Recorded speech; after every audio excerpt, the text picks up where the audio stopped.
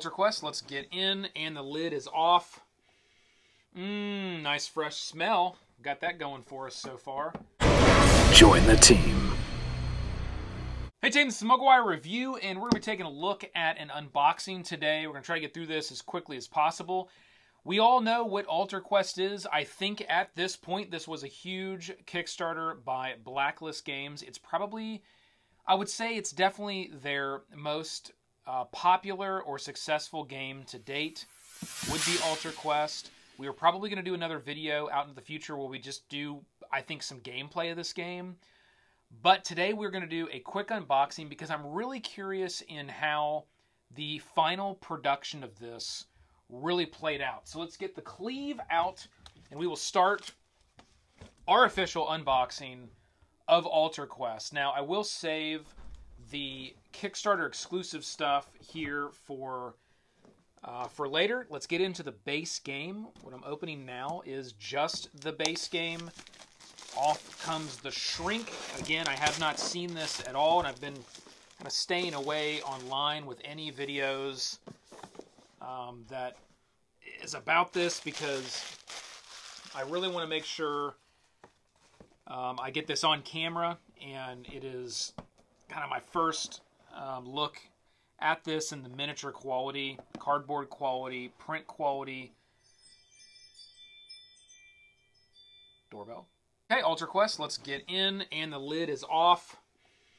Nice fresh smell. Got that going for us so far. Okay. All right, so right on the top, we've got the rule book, and I do like the nice bright colors here. You can see, look at the bright colors, how this stuff is really popping. That's nice to see. So the print quality looks really good. Let's get into the rule book. Oh, very nice. Okay, threat decks. What we got here? Okay, I really like the layout of how they're showing the cards. Nice, well, and spaced. It's not a very long rule book. As you can see there, it's going over the turn, the different things you can do in a turn, equipment, healing, damage, all the different types of cards. Campaign rules. So we got a little campaign part here in the back.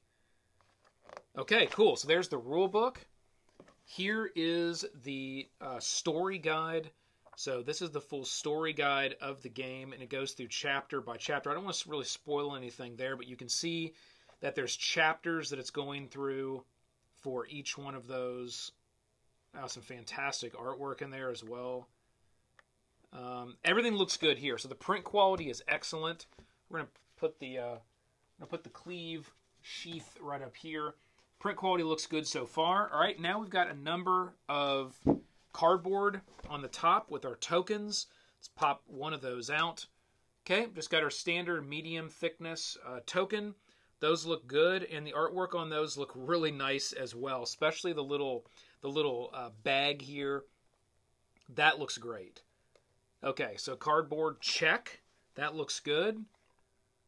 You know, I'm really impressed so far. All of the printing is high quality, high color. Everything looks really good. You can see there just how high contrast those colors are, which is something I really like to see in games like this. Sometimes these tokens can get lost on the game board. We're going to take a look at that here in a second. And this will allow us to have a nice visual when it's on the table and being able to see those. Now, this is one big board, 6-panel. Okay, nice. All right. So, this board does look very similar to what I saw in the original prototypes as well as when they were at Gen Con. I think this might be a little bit brighter than maybe what I saw at Gen Con a couple years ago. This is probably a little bit brighter. These purples and blues and greens are kind of jumping out to me a little bit more than what they did originally. So I would assume they did brighten that up a little bit. But that board looks really cool. And then you can see how now these tokens are going to be able to be seen really easily on the board. And that's important. A lot of times, you know, if you don't get your colors right, then your tokens are not going to be able to be seen on the board. Okay, so there is the board. We'll close that because it's going to be hard to keep that open. All right, now we've got the dice. Let's check out the dice. These dice look cool. Okay, it's kind of your standard board game dice. They do look pretty cool. They're light. These are lighter. They're definitely a little bit on the light side, but that's perfectly fine. Those look really good. And then we have these here. Okay. Bear will get an overhead a lot of this stuff up close here very shortly, so those look really good. We do have some bases for the miniatures that you'll find right here, the colored bases. Put those back in. And then the packs of cards. Okay, so let's just open up one of these packs here. Open up this first one. Okay. Oh, these look great. Okay, so the artwork looks really good, really high quality artwork, nice popping colors. These look awesome. Okay, the artwork looks amazing. Really high contrast poppy colors too. Very cool. This is so cool. Ah, these look great. Okay, we're going to get some close-ups on this stuff as well. I will go ahead and put some of these out. You can see the artwork. Those are looking really good. For an example, I'm not going to go through everything. There's obviously a number of packs of cards in here. There is a ton of cards. So here's all the cards that you're getting in the game and just the base game. So as you can see, a ton of stuff there. There's just a ton in this. All right, now into the awesome looking miniatures. Now, I will say that within mine, the doors, they look great, but they are all over the place in here. And I think what's happened is they've kind of slipped out of the holder here. I don't think it's made a problem with, like, you know, with anything. Like, nothing seems to be damaged or anything. So here are the doors. And these all follow an approach where you've got the door, and the door is like hinged open, but it is one solid piece. So these are not moving doors, or not moving hinges by any means. They're just kind of hinged open on the table. So those look pretty cool. I like to look at those. They do have really good sculpting to them. The stone looks really good. The door looks really good. I mean, I wouldn't say they're like overly sculpted, but they're sculpted plenty enough for a stone door opening. Let's get over here to these miniatures. Everything else we got in the box is going to be miniatures, and there's all kinds of cool stuff. And again, this is the base game. All the Kickstarter stretch goals are in here. So just for the base game, you're getting a number of really cool different sculpts that are included in this. Bear, go ahead and hit us with the overhead cam as we go through these miniatures. Got the little bookcase here. This is a very interesting one because there's a lot of three-dimensional depth in these miniatures, especially with these furniture pieces here. They've done a really good job with this. Here's sort of the wizard's kind of table there, a little potion table with different things on it with some books, and there's a skull, and that's really cool. Ooh, here we go. The mushrooms. I always thought this was a really cool piece here. The mushroom piece. And then, you know, this was one of my favorite little sculpts, I think, in this game. This is so cool. The little halfling. Ah, I love this one. Love the little halfling. So you can see there the hero characters are in the nice light baby blue, which actually is a really good plastic. I mean, it's picking up the detail of these sculpts really well. They're really coming through on this, and I will say these are very highly detailed sculpts. Like, they didn't cheap out at all on this. I'm really impressed so far. Let's get out the Frogix here. Oh, looks so cool. Yeah, these are great, and I love the little frog miniatures. That's just thematically, I think that's really cool. The enemies that were in this game and designed. Oh, this is so funny. Yeah, the enemies in this game were designed, I think, really well. It's got a really high amount of fantasy theme to it, which I'm a big fan of. Let's see, let's get this one off. Okay, so you've kind of got your frog people, and then you've got these like pig kind of people, and then you've got different other things like, let's see, these are all pigs, these are all pigs. You've got sort of a, I don't know, this is more human looking. I can't remember exactly what this is, if this is like a banshee or not, but it's, you know, kind of looks like that. We've got another more human looking, probably a vampiric kind of, you know, that this guy looks just kind of a more standard kind of human type enemy. And then you got your gargoyles that look absolutely fantastic. These are awesome.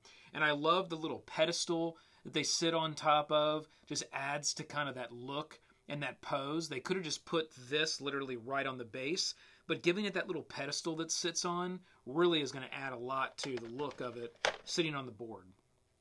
Okay, that's all the different types of enemies that you're going to find. Here's the pig bombardiers, or I'm not sure exactly what they call them, but that's kind of what it is. They're carrying a backpack of TNT and dynamite and little bombs, and there's a bomb in its hands about ready to chuck and throw. That's really cool. And in the other hand's holding like a stack of dynamite. So I absolutely love the enemies in this game. Really well done there. Those look great. That's going to be a lot of fun playing through that. And this is what I'm talking about here with the doors. I'm not sure what happened. They just got all like kind of jumbled up in shipping. Now, you can see that there is molded insert sculpting where those doors will all go in. But I think it just got bumped and then it got jumbled. And, you know, it's all right, though. It didn't damage anything. This one was on the bottom. What would have been bad is if these would have got into here and then got pressed or crushed. That could have been a problem, but that obviously didn't happen. So we're going to put this back in here. Now we're going to get into the... I'm going to set this down and not block bare. Okay, we'll leave a few of these out. And now let's get... let's see. Well, there's the cleave. That would have been bad. Set that over here. Now let's get into the stretch goals that came with the game. Again, everything we've gone through so far is the base game or anything that would have been added to that base game based on the Kickstarter. Everything here is the Kickstarter exclusive goals. And they also had at least one expansion that was part of the Kickstarter. I didn't get that. I just got the base game. And obviously you got this big box full of stuff. And it's hefty. I mean, there's a lot of stuff in here that you get extra as part of that Kickstarter. So let's get that open. And I love the box design as well. This is really cool. They went with, you know, not just the same art, but a completely different art style with that map, which I think is really nice looking. Okay, so right off the top here, it's got the stretch goals. Now, this is nice. Here's a lesson for game manufacturers out there, and not everybody does this. When you have a Kickstarter stretch goal extra box, or even if the things that are put in the base game are Kickstarter, put one of these sheets that tell you what's Kickstarter, what's not, and what it's for as an add-on. I don't know how many games I've gotten in the past where it's like, I don't know if this is Kickstarter or not. I can't remember because, again, you have to think. These games literally deliver a year, sometimes 2 years later.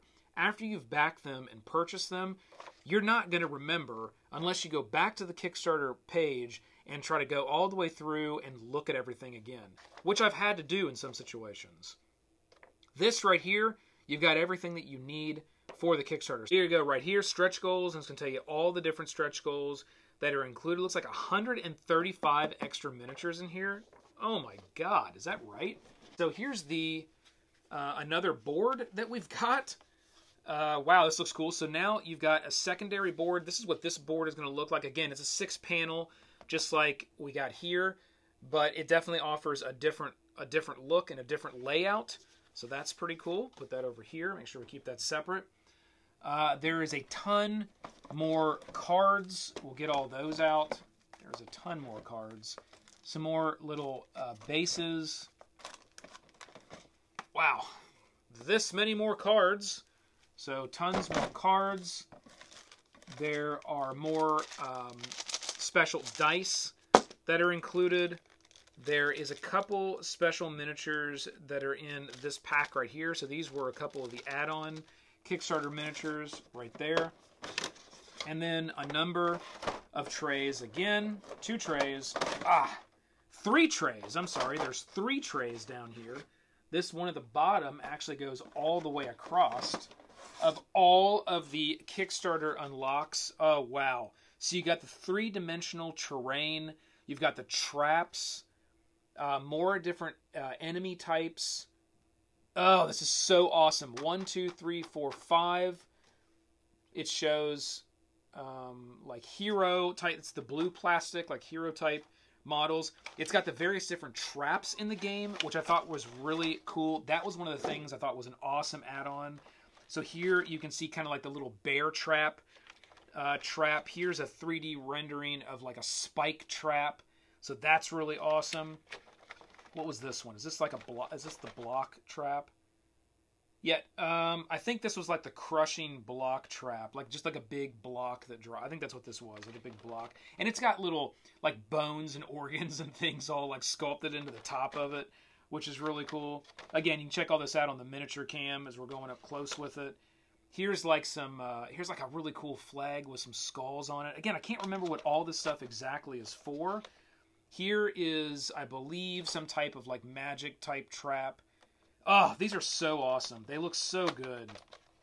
Now, the other thing that I want to check here is sometimes, and believe it or not, when you get a lot of these Kickstarter extras, sometimes the miniatures that come in the base game are like on point, and then the ones that come in the kind of the extra, like, hey, you just got this because you backed the Kickstarter, aren't always as much on point.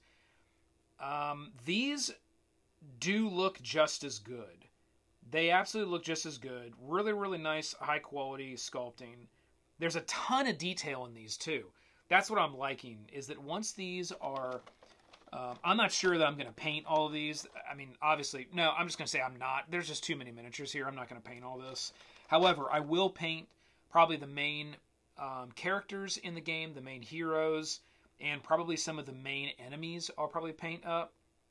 The rest of these I'll probably just do a spray basing, and then maybe just wash them, just to really bring out all the detail versus just having the gray plastic.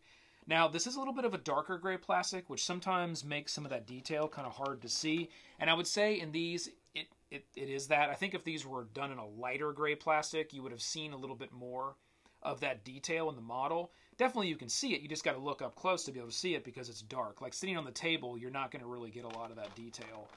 It's not really going to come out in the model. Okay, this looks fantastic. Love the. I'm so glad I backed this on Kickstarter, because look at all this extra stuff that you got. I mean, this whole box just by backing the base. Again, I didn't go all in and get everything. I just backed the base, got this giant box with it, and you know, I've really started to make the decision on some of these larger games. If I really, really like it, I'll back the base, I'll get all the extra Kickstarter stuff, and then, you know what?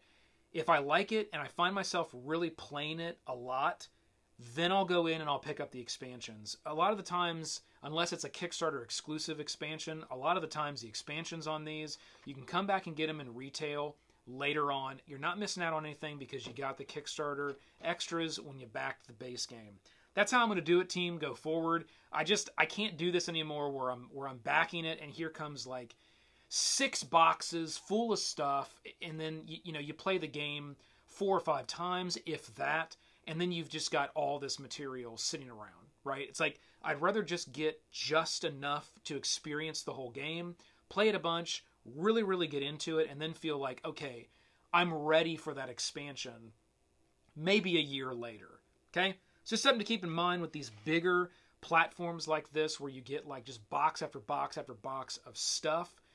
All you're doing is giving your money to companies so they can just, for the next 5 years, they're going to release expansions. You're basically just prepaying for that.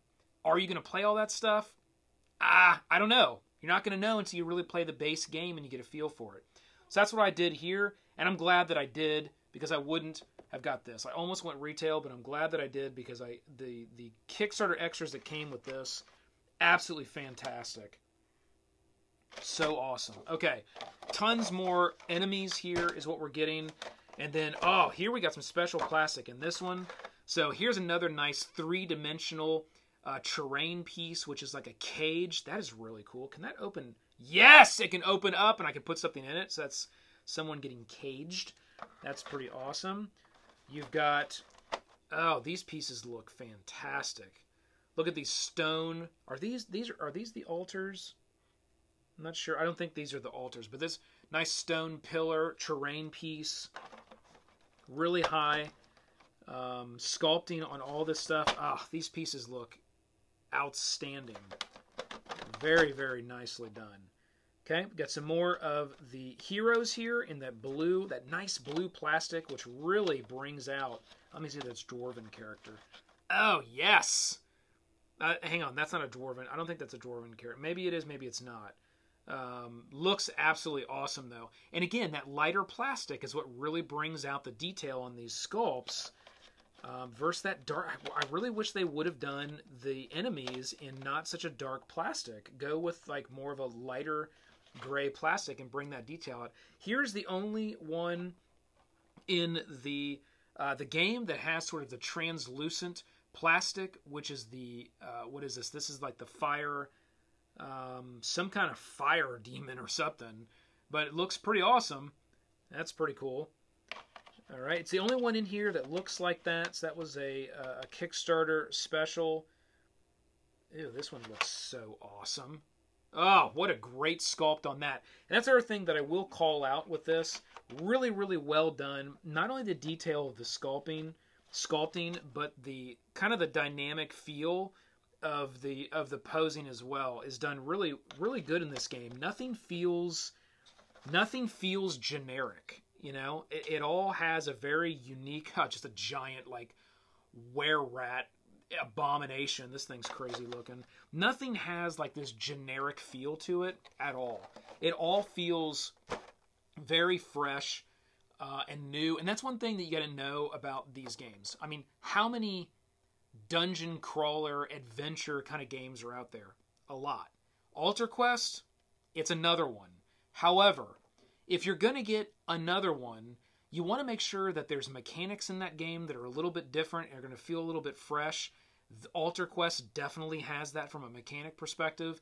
And you're also going to want to make sure that your enemies, your heroes, everything about it feels fresh and feels different. And it's not just another, oh, here's a bunch of skeletons. Here's a bunch of, you know, whatever, right? Take your pick.